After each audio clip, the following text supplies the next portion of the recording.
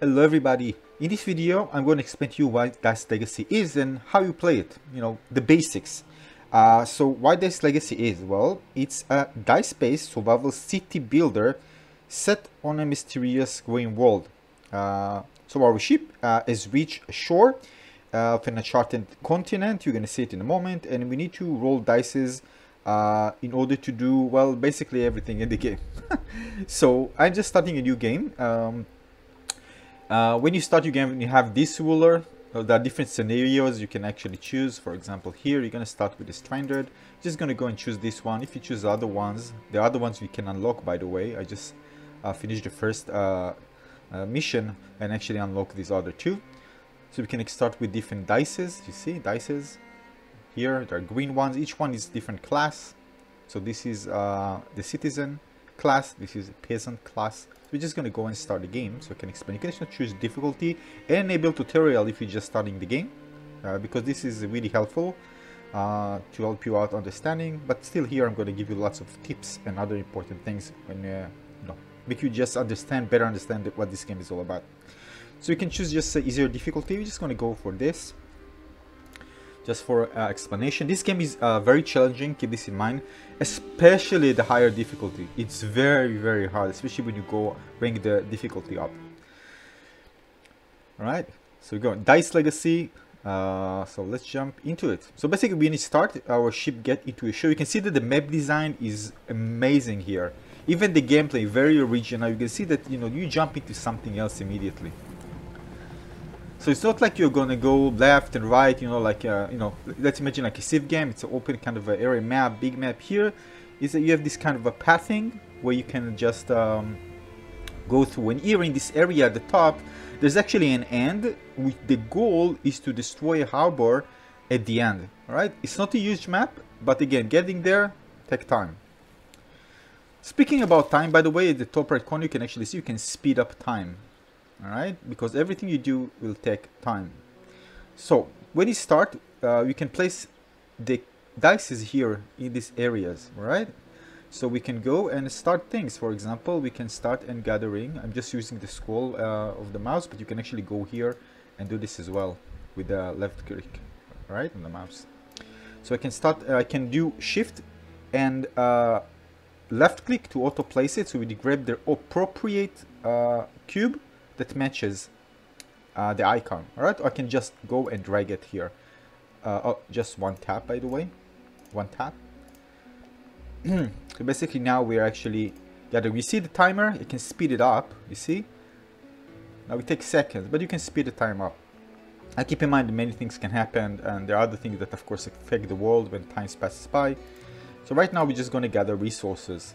Alright, this one is for fighting. I'm not fighting. You can actually have a situation where you need to fight, but what I can do, I can just roll the dice. I can lock the dice in place using Alt, so if I roll, it won't change, and the other ones will change.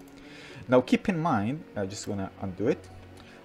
Keep in mind that the number that you see here is durability, so basically if it reaches 0, it's just gonna, when you get to 0, you have a last time you can actually use the dice. If not, if you get less than 0, you just lose the dice, and you don't want that, of course. So basically that's what we do. We can actually click roll dice, and then we roll the dice, and then we continue putting them, getting more resources which we need, just using the shift. All right, and I can roll this one also, see if I get something. No. All right, the other thing we can do is make buildings. There are some structures you see here. Press here. There are many different structures you can put. Some of them need to be unlocked. You can unlock some of them by using the technologies tree. You can press T, and there's technology tree here that allows you to unlock different things, and of course other kind of modifications and buffs. So this is, you get knowledge, by the way, with different structures, but right now we're just not going to focus on that. So we can create a house to produce new dice, so we can actually put one here. All right, now we need to build it, of course. All right, we are waiting for this one. All right, and this one I have nothing to do right now. I got them back. Now I'm going to roll. I can actually build it. I need two.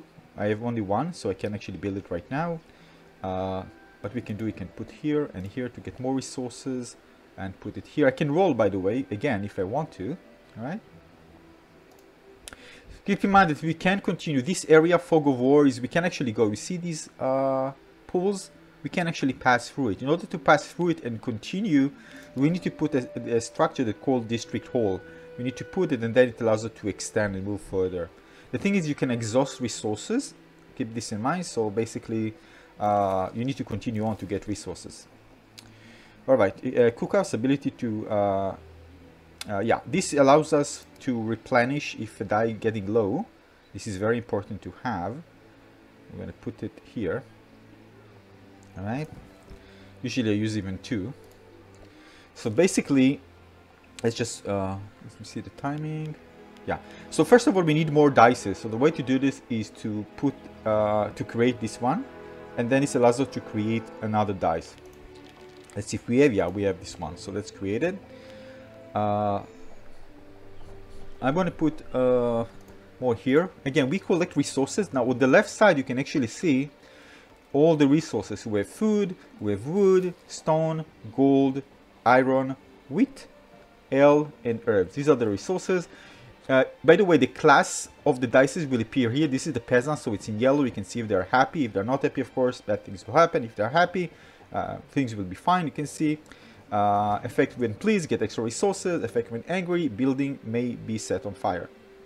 So basically, when you unlock new classes, they will appear here. So you can have a merchant, you can have something that is with religion, soldier class. You're gonna see here. This is the total number of dices we can have, 12. Although you can have more than 12 at the same time, but if one of these comes back and is full, you need to decide which one you want to keep. All right. So now we need more. So what I'm going to do, I'm going to put here 2 of them. You see in the house, I'm going to put it here. Actually, yeah, 2 of them I don't need. I mean, now, when it ends, it will bring back both the 2 and another one. So basically, I can actually fill up so we can have more dices. This means I can do more things. So you can actually, by the way, check the encyclopedia here, and you can actually find more information about things. Durability, empowering. All right, empowerment allows you, some actually actions require you to have certain empowerment or a total of, and you need to use other several cubes, or one that has the sum or more in order to use it. You can construct, you see here, dices using this structure. They can have certain traits, either buffs or something debuffs on cubes. Essentially, this is actually very, very interesting because it allows you to use a dice. Save it if you're using the obelisk, so you can actually use it before starting a game, which is pretty cool. I haven't done it just yet, by the way, but something I'm looking forward to in my next game. All right, of course you have different things, you can read about them. You see in each one there's lots of information, but again, everything is very simple. You're not going to read tons of text. Everything is very, very easy to understand if you spend a bit of time reading about it. But when you start the tutorial, it will explain to you everything step by step as you play. All right, so basically let's continue playing. So what I want to do, of course, is I want to build and I want to get new dices. So I'm just going to put this one here. Oh, again, this is a mistake. One. We need to build this. I'm going to shift and use this one. We need to build both of them. All right, very important. We need wood. All right, you can get the wood. I put it also, by the way, wheat area because we need it. Wheat, you can actually use wheat in order to produce ale, and you know, can actually do different things when it comes to taking one type of resource and turning it into another. There are options for that in the game. Let's just re-roll. No, not good for us. So here it's ready. You see it's ready. Basically, what I can do now, if I get low, and I can actually use it to heal the durability. Just going to put it here. All right, just going to roll again. I can actually use this to create this one and create more. Let's see. I go and food.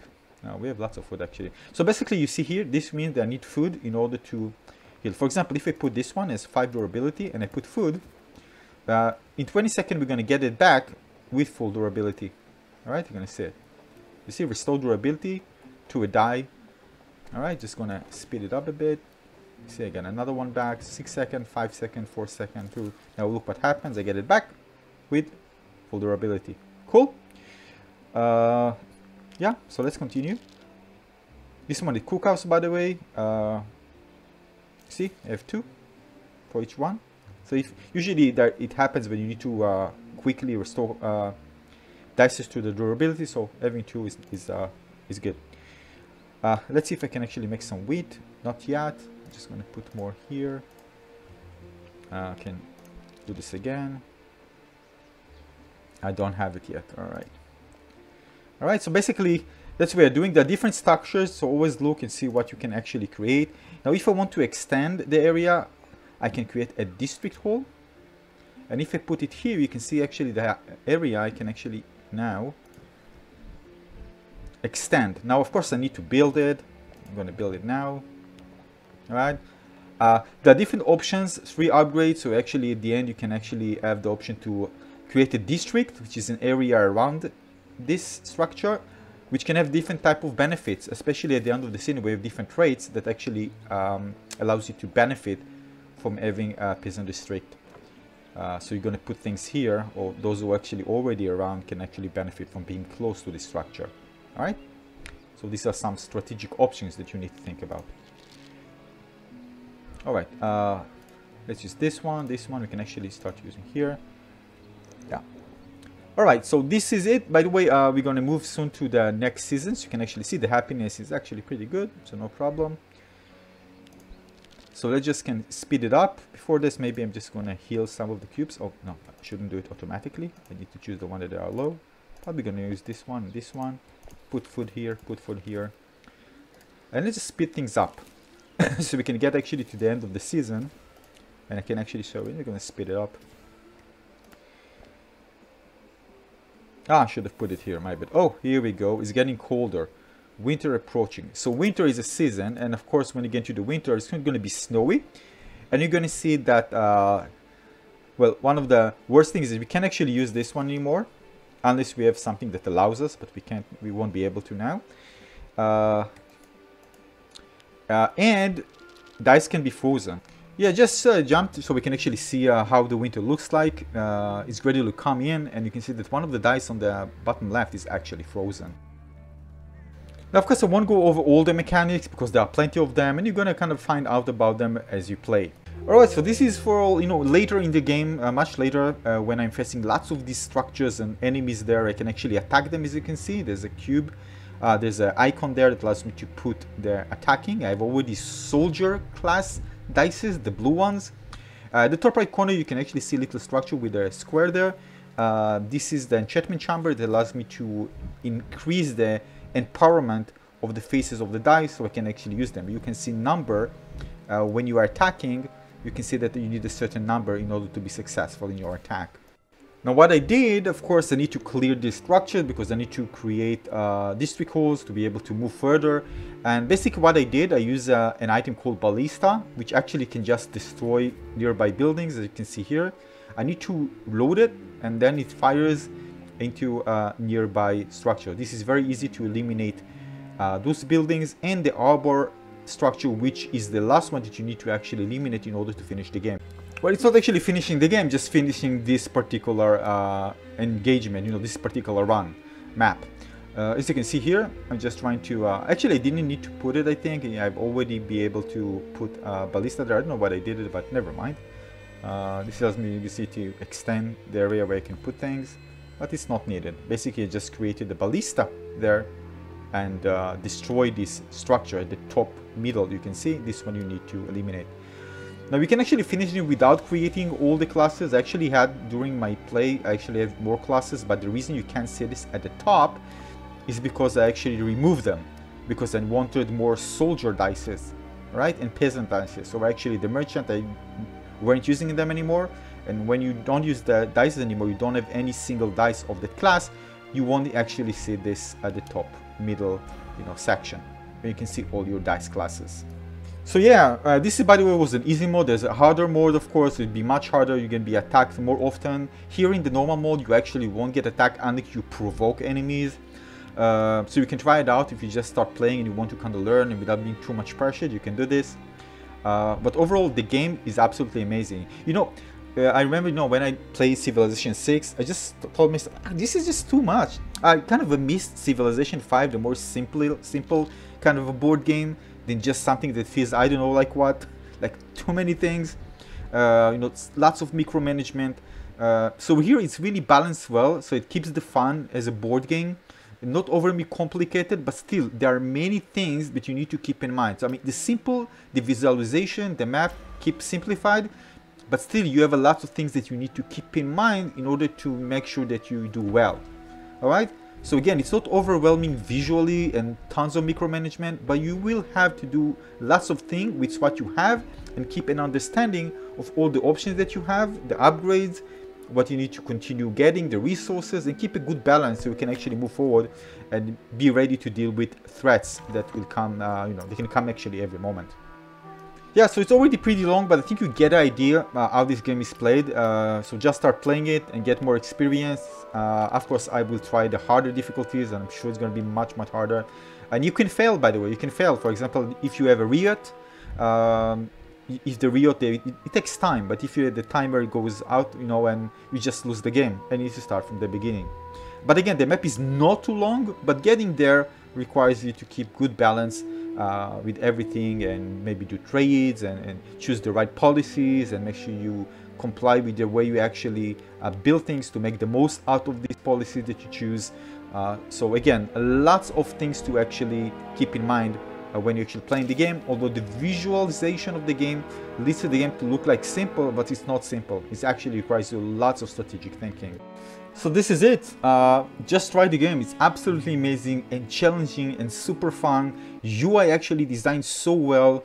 Everything just feels like in place to support the core mechanics, the original core mechanics of the game, and it just works beautifully.